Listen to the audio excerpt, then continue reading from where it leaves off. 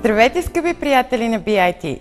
Добре дошли отново в нашето предаване Аз уча английски.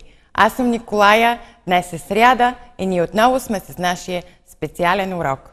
Днес, след като миналия път се запознахме с това как да си запазим среща или как да си запишем час при доктора или фризьора, днес ще видим какво можем да кажем и какво да очакваме да ни кажат в докторския офис. Надявам се никой да не му се налага, но понякога се случва. Така че трябва да сме подготвени и да знаем какво да кажем. На английски това се казва at the doctor's office. В офиса на доктора или в докторския кабинет. At the doctor's office. At предлога за местоположение. И сега да се преместим към нашето видео. At the doctor's office.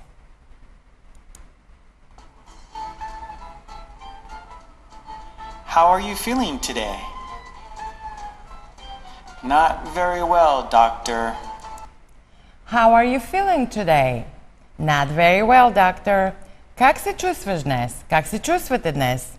How are you feeling today? Feel, чувствам се. Този глагол е спрегнат в едно време, с което смятаме да се запознаем точно в следващия ни урок. Сегашно продължително. Тоест, как се чувстваш ти в момента, точно сега? И той казва Not very well, doctor, което означава не много добре, докторе. Вижте, doctor с главна буква уважително. Тук или англичаните, или всички английско говорящи държави уважават професиите и го показват по този начин.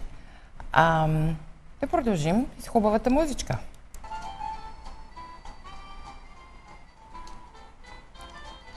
Tell me about it.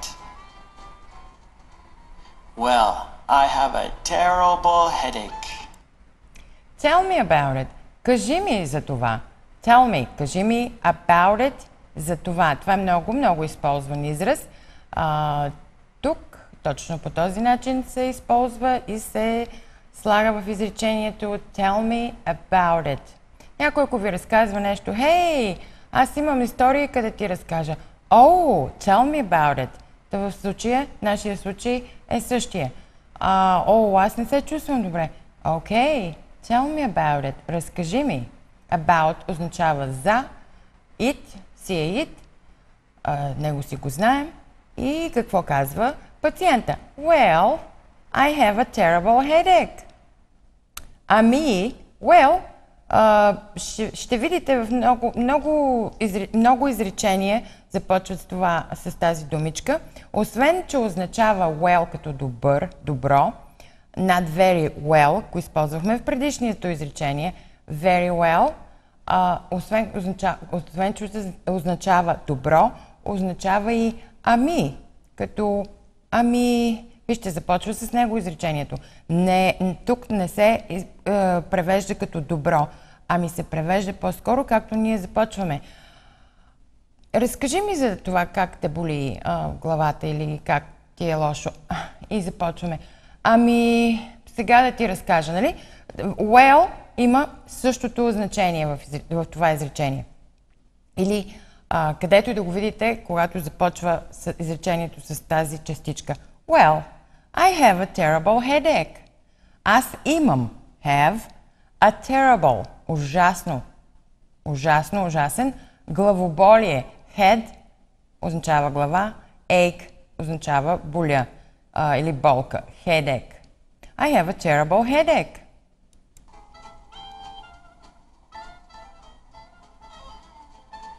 How about your throat? It hurts a little. How about your throat? А гърлото ти? Разкажи ми за гърлото ти. Това е един много употребяван израз. How about? How about? Запомнете го, когато трябва да продължиме и да питаме, онова там, то боли ли те? Нали, вместо да питаме в нашия случай, is your throat hurting you too? Направо се използва това словосъчетание и се казва How about your throat? А гърлото ти, даже нямаме и такъв превод на български. How about? Разкажи ми за. Гърлото ти. В throat означава гърло. It hurts a little. It hurts a little. Hurt означава боли и it, гърлото, hurts a little. Малко ме боли гърлото. Do you have a cough? Yes, I have a cough too. Разбрахме ли за какво става въпрос тук? Do you have a cough? Имаш ли кашлица? Cough, кашлица. Yes, I have a cough too. Имам кашлица too. Вижте го как е написано. Too. Също.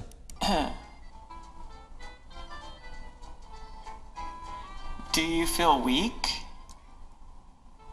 Yes, I get tired very quickly. Do you feel weak? Чувстваш ли се слаб, отпаднал? Yes, I get tired very quickly. Do you feel weak? Чувстваш ли се отпаднал? Yes, I get tired very quickly. Get tired. Изморявам се. Ставам изморен. Изморявам се. Very quickly. Много бързо. От quick, бърз, quickly, бързо. Yes, I get tired very quickly.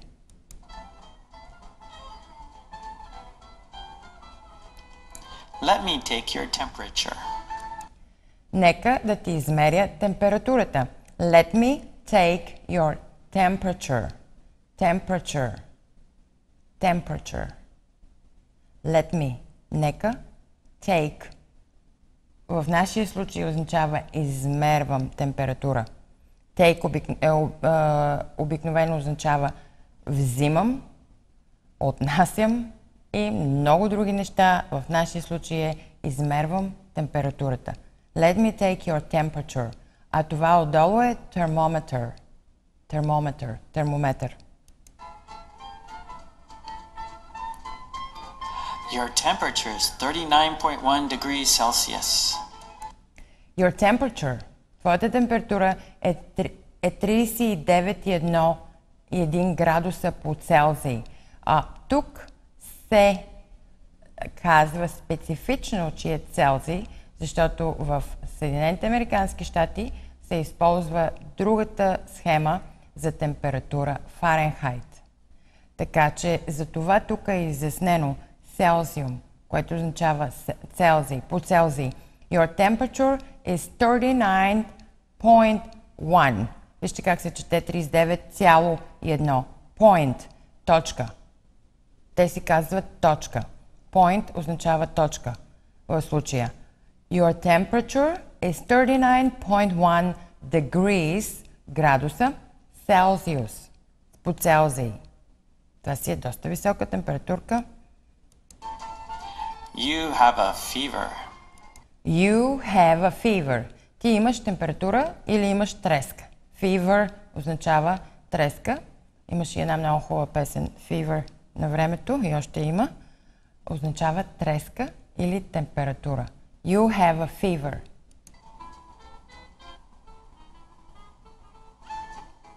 It seems that you have the flu. That's terrible. It seems that you have the flu. Изглежда, че имаш грип. It seems означава изглежда. That, както го виждате, it seems, така се употребява. И означава изглежда, струва ми се. It seems that, че, вижте тук that има друго значение, не е онова или това, ами в случая означава, че you have the flu. Flu означава грип. Oh, that's terrible. Това е ужасно. Terrible. Както вече го споменахме по-рано. Don't worry. Take this medicine and rest. Don't worry. Това мисля, че ни е много познато. Не се притеснявайте. Take this, или не се притеснявай, don't worry. Take this medicine and rest. Take this medicine and rest. Вземи това лекарство и почивай. Rest, resting, ще кажем по-нататъка. This medicine означава това лекарство. Okay, I understand. Okay, I understand. Okay, добре, разбирам.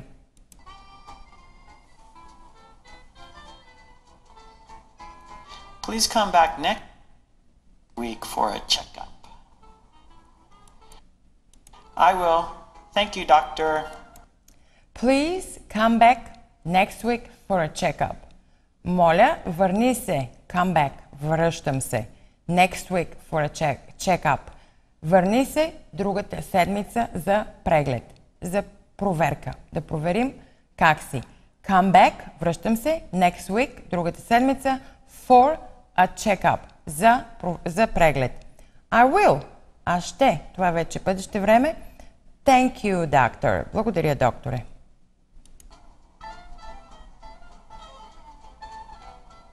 Okay, now it's your turn. Now it's your turn.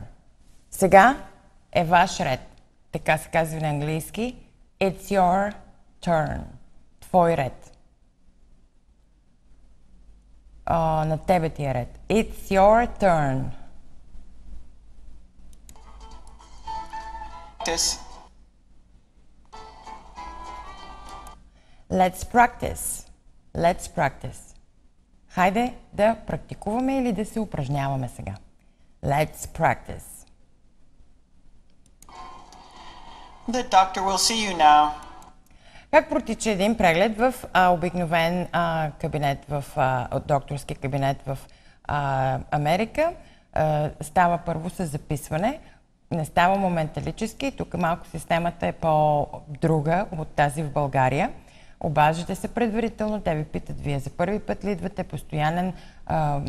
постоянен пациент ли сте там, след което ви насрочват среща, ви отивате в кабинета и ако вие за първи път започвате да попълвате, дават ви около 10 на листа, които трябва да попълните с цялата ваша информация, симптоми, адрес, име, social security номер и прочие, всичката възможна информация, откакто сте се родили до този момент. И след което ви казват, да, добре, седнете и изчакайте.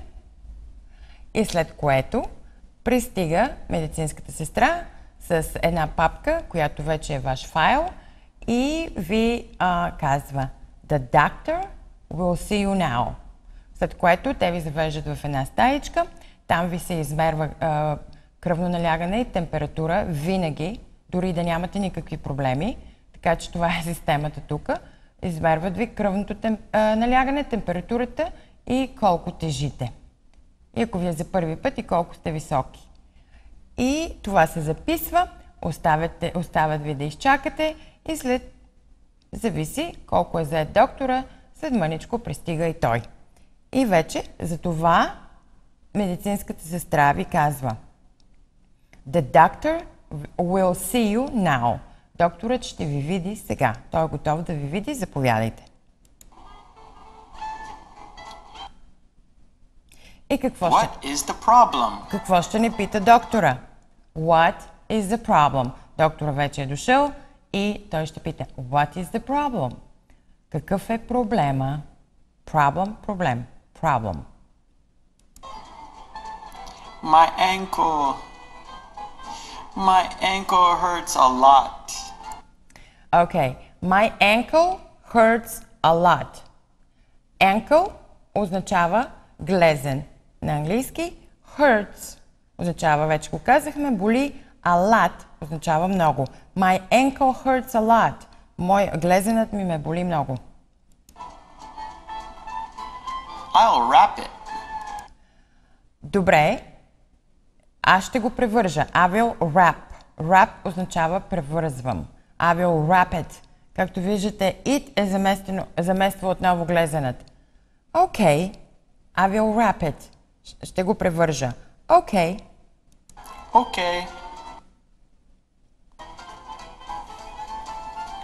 Thank you, doctor. Thank you, doctor. The doctor will see you now. What is the problem? Okay. What is the problem? Може да се замени с what's wrong. Какво има? What's wrong? Може да го чуете и по този начин. My knee. I scraped my knee. My knee означава моето коляно. I scraped my knee означава ожулих си коляното. I scraped my knee. It just needs to be cleaned. It just needs to be cleaned. Доктора казва, че просто трябва да го позачисти, да го промие. It just needs to be cleaned. Просто трябва да се промие. Cleaned. Clean. Това тук е спрегнато в минало време. Cleaned. Clean е чисти на английски, но ние превеждаме в случая it just needs to be cleaned, което трябва просто да бъде промито. Thank you, doctor. Благодаря ви, докторе. The doctor will see you now. What is the problem? И ето с какво можем отдолу да заместим отново what is the problem. What's happening? Може доктора, като влезнете, да ви пита what's happening? Какво се случва? От глагола happen, случва се. What's happening? Сегашно продължително време. Какво се случва? My hand. I cut my hand. My hand означава ръка. Ръка, което е в английски има две думи за ръка. Hand означава от китката до края на пръстите. Това е hand. А цялата ръка е arm и ние ще се запознаем в допълнителен урок с частите на тялото. Така че hand в случая да знаете, запомнете, когато някой ви казва дайте ми ръката си или хвани ме за ръка, се казва hand. I cut my hand, което означава порязах си ръката. I cut значи режа, порязвам. You will need some stitches for that. Тук вече става сложно. You will need, ти се нуждаеш, ти ще имаш нужда. Some stitches, шевове. Stitch означава bod, пода, шев в нашия случай. За това. You will need some stitches for that.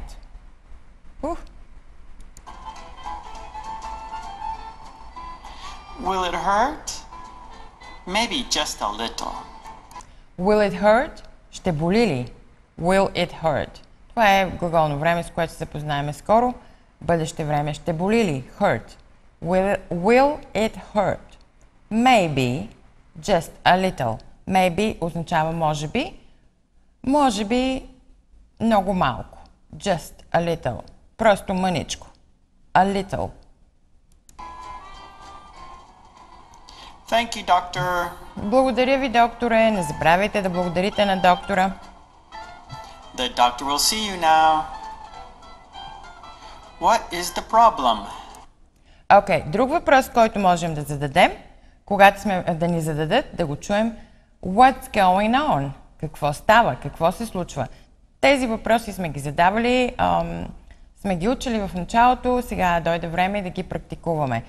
Може доктора да влизате в кабинета и той да каже What's the problem? What's wrong? What's happening? What's going on? Какво става?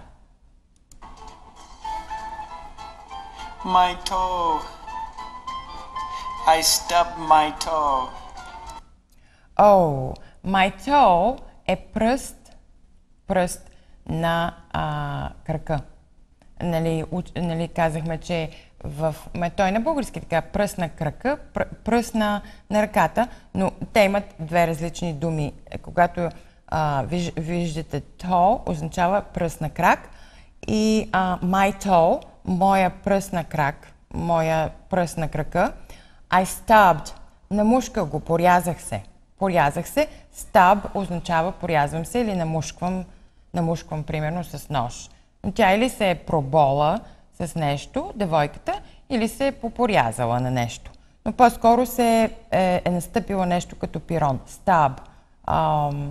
По-скоро означава прободене. I stabbed my toe. Ободох пръста на крака. It will be fine tomorrow. It will be fine tomorrow. Ще бъде добре утре. Не се притеснявай. It will be fine tomorrow. Thank you, doctor. Благодаря, докторе. И пак благодарим. The doctor will see you now. Да видим какво се случва сега. What is the problem? И може също да ви попита Why are you here today? What brought you here today? Защо си тук днес? Вместо What's the problem? Why are you here today? My back. My back hurts. My back. My back означава гръб. Целият гръб. Back, както и много други неща, но когато става въпрос за части на тялото, back означава гръб. My back hurts. Боли ме гърба. It looks like you pulled a muscle. It looks like, изглежда, прилича ми на. It looks like you pulled a muscle. Изглежда ми, че си прилича на разтегнат мускул. Pulled a muscle. Ти, че си разтегнал мускула. Pull означава, сега ще го видим, с думичките muscle означава мускул. It looks like you pulled a muscle. Изглежда, че си разтегнал мускул. Just rest for a few days. Just rest for a few days. Просто си почини няколко дни. A few days, няколко дни. Just rest. Просто почини. Rest означава почивам. For a few days, за няколко дни. Thank you, doctor. И пак благодарим на доктора. Thank you, doctor. И продължаваме сега с непознатите думички за днес. И ето го и нашия лист, и нашия списък с думичките. И да започнем от началото.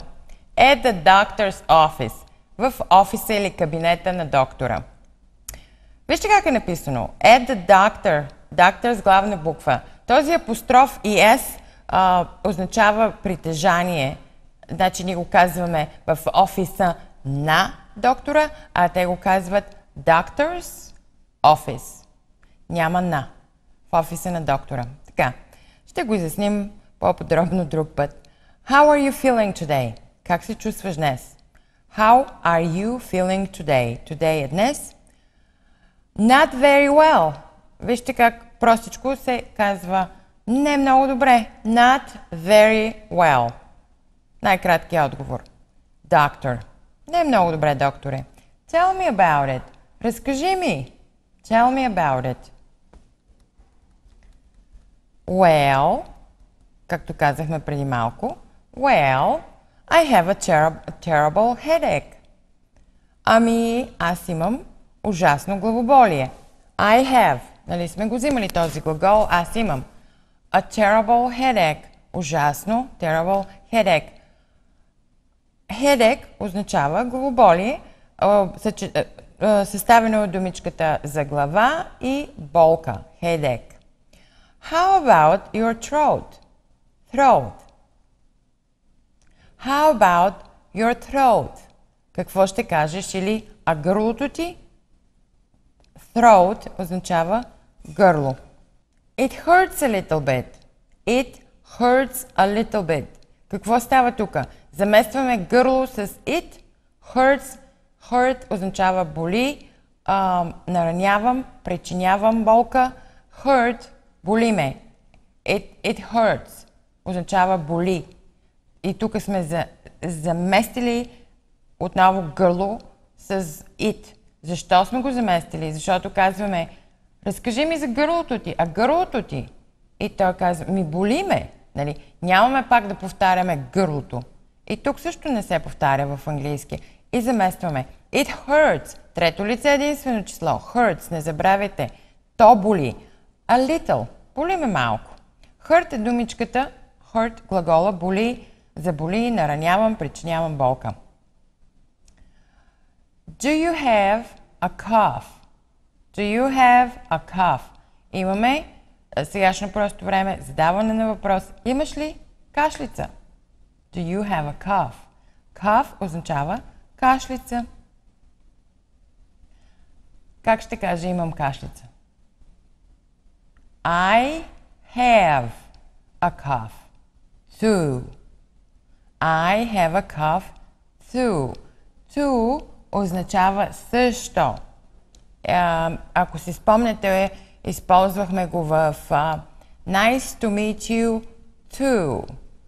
Това се използва винаги тази думичка в края на изречението, за потвърдим да кажем също. To. И има запетайка преди нея, точно преди нея. I have a cough too. Имам също кашлица. Do you feel weak? Weak. Не го бъркайте с week за седмица. Това са две различни думи, които звучат по един и същи начин, но се пишат и имат по различен начин, имат различно значение. Do you feel weak? Какво питаме тук? Чувстваш ли се отпаднал? Защо питаме чувстваш ли се отпаднал? Защото е do you feel? Weak, слаб, отпаднал. I get tired very quickly. Get е глагол, който се използва и има около, да не ми плаша, около 300 значения. Не, малко по-малко са, но приблизително. I get tired very quickly. Сега ще го използваме да обясним, че как се казва изморявам се на английски. I get tired. Tired означава изморен. Get tired или getting tired означава изморявам се. Get tired. Както сме взимали преди get dressed, тук обаче е get tired. Get dressed беше обличам се, а get tired означава изморявам се. I get tired very quickly. Или изморявам се много бързо. Very много. Quick означава бързо. Бърз. Quickly е бързо. Да видим сега. Let me take your temperature. Нека да ти премеря температурата. Let me. Ще го срещате много често, да се запознаем с него. Нека да. Остави ме да. Позволи ми да направя нещо. Let me. Thermometer означава термометър. Your temperature is 39.1 degrees Celsius. Имаш 30 или твоята температура е 39,1 градуса по Целзий или имаш 39,1 градуса температура. You have a fever. Ти имаш треска, имаш температура.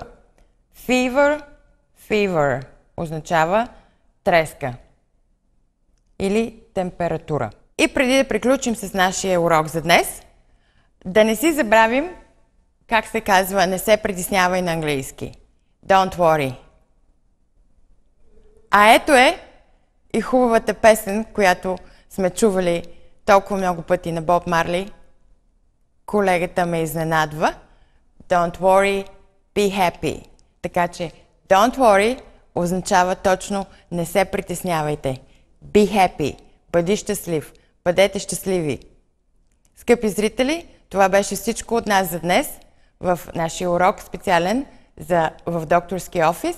Пишете ни на нашата фейсбук страница Аз уча английски и на моя имейл Николая@bitelevision.com. Be happy!